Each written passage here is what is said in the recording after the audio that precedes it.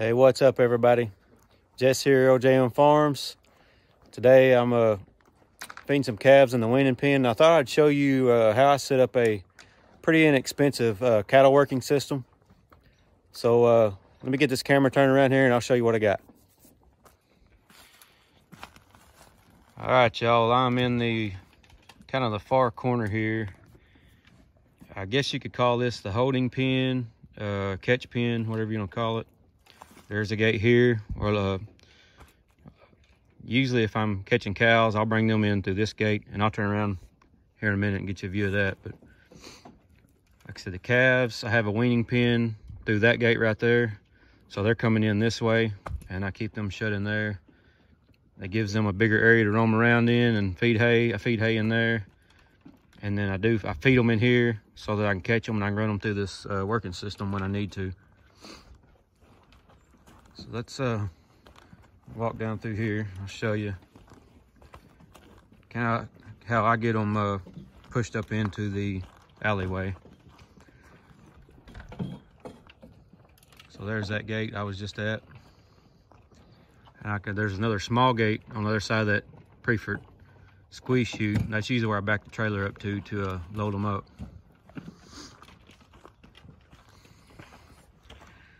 I've got a gate here.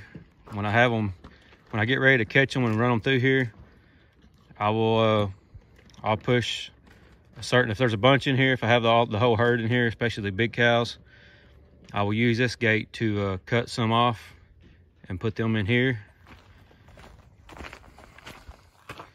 And I will have this little gate shut right here, so that basically they'll come through this gate and they'll be trapped inside of this area right here. So I will walk down along this kind of divider right here. And once I walk, let me zoom out a little bit. So this gate's closed. I've got maybe 4 or 5 in here.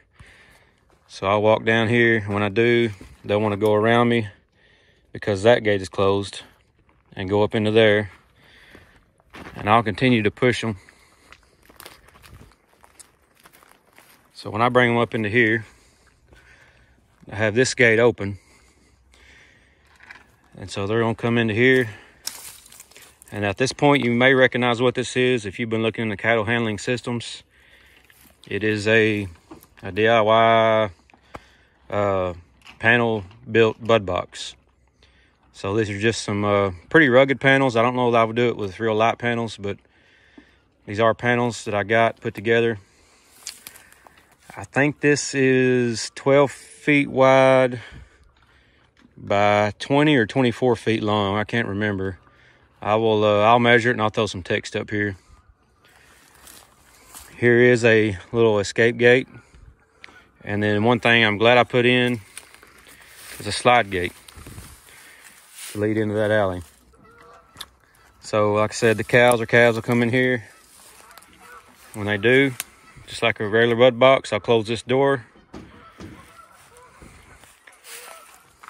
Walk on down this way. And at this point, they're looking for a way out. And if you know cows or calves, they like to go back the way they came. So they're gonna go around me and head back towards this gate that they came through, but that's going to be shut, and I've got this this black screen over it, so it really blocks their vision. At that point, they know they can't get through it, or they think they can't get through it. So I can kind of step in a little bit and kind of draw their eye over this way. And when I do that, usually with cows more so, this works. Calves, especially the first couple of times, it takes them a few times to get used to knowing where to go. But I'll have this sliding gate open, so I'll kind of step in to try to catch their eye and turn their head that way. And when they do, they will see that opening and then go in. And like I said, I'll have to work with them. You got to be patient. I mean, this is a low stress method. They don't always do what you want them to do, especially these calves if it's their first time going through there. And right now, all that's closed off, but normally all that would be opened up. Like my gate on my head catches and things would be open, so they see a path through there. and they're a little more willing to get in there. And I also have right here a no-back alley stop. That was a big help also. So between this sliding gate and that alley stop, it holds them in there pretty good, even the little calves. The bad thing about calves, you know, they're always going to turn around. But a lot of times if one turns around, I can push the other ones by that one and go ahead and get them worked. And I'll open this slide gate back up and let him, whichever calf's turned around, let them back into here and then run them back through. And then try to get them in there, get them through there quick so they don't get turned back around. But so yeah, just a few thoughts on this setup. I do like the bud box. It works pretty good. I could take all these panels down and move them if I needed to, if I had another area where I needed to move some cattle through. This really isn't an ideal setup for a bud box. Ideally, you'd want an alley going this way and them to come through and have the gate open right here. And that way, because the thing with this one is when they come in from this direction, and so that's the direction they want to go back. So they're most of the time they put their nose right in this corner, and that causes a little bit of issue. But I think if it was set up ideally how it's supposed to be, where it was a longer alley this way, and then they came in, and they would know that they could go straight back out. They would be more apt, or I think they would see this opening of this entryway sliding gate right here and not make it, and it would make it a little bit easier to get them down in that alley, especially the first 1 or 2 times that they run through this system. Like I said, after a few times, they figure out that that's the way out. And so after a few times of going through here, they know where to go. And you don't really have to push them as much. And then, of course, like I said, this is just an alleyway. This alley really is a little bit too long because I can get a lot more in this alleyway than I can fit in that bud box.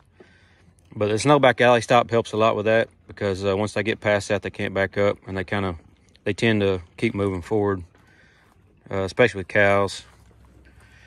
Calves, a whole nother story. If you've worked any calves, you know what I'm talking about. And then the old Prefert SO4, really great squeeze chute, no complaints. One thing I did opt for was a preg check cage, and that is come in handy. Really like that for being able to get into the back end of those calves or cows. All right, so yeah, that's it. Just wanted to run through that little setup with you right quick. Like I said, that is a bud box. Do some research on it. It's a really cool system and fairly inexpensive to set up. So if you're on a budget, it's a good option. And it's also portable, or you can build them portable. Of course, you build one permanent, that's not portable, but this one I have set up here, I can move it if I wanted to. I could take it across the creek, or if I do something else here, lease place or something like that, I can move it. This corral that we're in here is an old wood corral. It was already here, and I didn't really have any good options for moving cattle through here to the head chute. And like I said, I was able to build this bud box inside of this old wood corral and kind of section it off to where I could cut them off and then move the ones through there that I wanted to. And it's worked pretty good so far. So anyway, like I said, I got to get up there and get some hay put out for these calves. I just wanted to show that to you right quick. If you enjoyed this video at all, give it a thumbs up. Check out some of our other videos. Subscribe if you haven't. God bless, and we'll see you on the next one.